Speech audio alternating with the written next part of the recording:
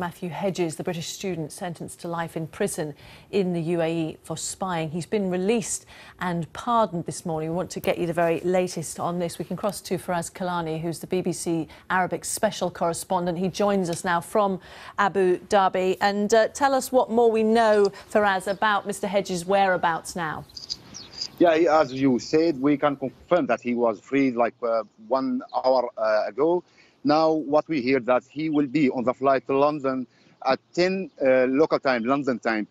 So he might be arrive to London at 5 BST, let's say. There are two flights. We never know which one of them he will take, the Etihad or the BA, but we can confirm now that he will be heading to the UK at 10 London time tonight. And, of course, he has been released, but it has been made very clear by the government there that he is still guilty in their eyes of spying and that this has been a pardon, an act of clemency. Yes, exactly. This is what let me tell you what happened today morning. First, when they have this press conference, they started in a private session. Off the record, they show us 7 minutes videos. It's a kind of clips, separate clips, no context, showing him in different sessions, admitting that he worked as a captain with the MI6, do this and that with collecting infos not related to his job. This is off the record, as we said. And then when they start the official on-camera statement, they said that they said a lot of details about what happened, what he admitted, and the timing of things, all of that stuff. And then they said that he was included in this pardon, which was declared yesterday, and it's not a private one.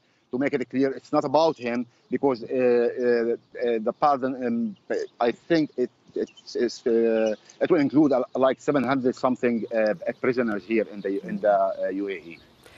Given the intervention of the British Foreign Secretary and the discussions that have had to happen, what do you think, if anything, will be the ongoing impact on the relationship between Britain and the UAE?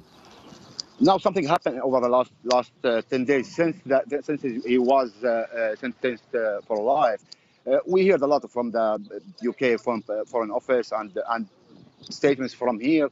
There was a big problem, to be honest. I interviewed the guy, the official person who today read the statements, and I'll send you the clips later. He said that nothing wrong, but on another note, we know that there is a kind of sensitive issues regarding the UK policy towards the conflict, the Gulf conflict, if you like. And the UAE don't, let me be careful on this, but don't like how the UK deal with the situation, especially regarding the Muslim Brotherhood issue, because the UAE think that they still,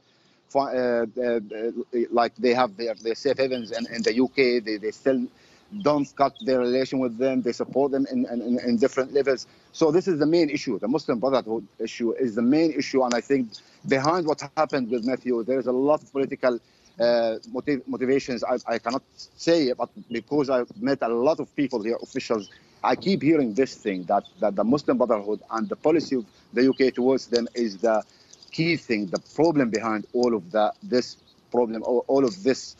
Let me say, the